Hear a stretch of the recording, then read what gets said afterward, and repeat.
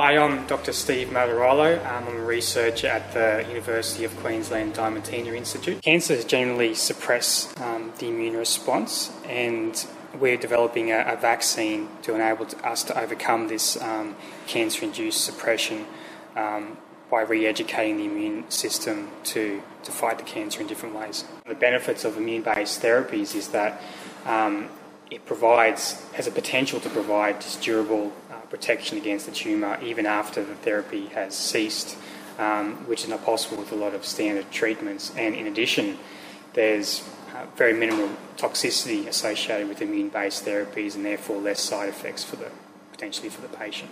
Currently we're developing a therapeutic vaccine against B-cell lymphoma. This involves taking the patient's own tumour cells and labelling them with a molecule which activates an immune cell population called natural killer T cells, which is a very small population in humans but very potent at regulating other immune cells which can, killer immune cells which can attack the cancer.